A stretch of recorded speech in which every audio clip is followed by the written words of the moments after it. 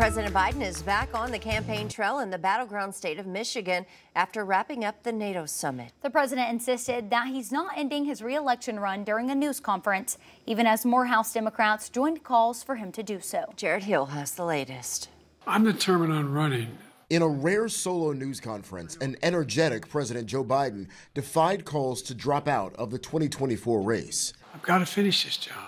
The president faced tough questions for an hour as he tried to tamp down concerns over his age and fitness for office. I've taken 3 significant and intense neurological exams. Can you name me somebody who's got more major piece of legislation passed in 3.5 years? But last night, more House Democrats publicly called on the president to step aside. In the next 96 hours, perhaps, is the moment to set aside the poetry, the loyalty, and the love, and ask yourself a hard question, which is, are you sure he's going to win? The gaffe-prone president did make a few missteps yesterday. First, flubbing his introduction of Ukrainian President Volodymyr Zelensky at a NATO event. President Putin.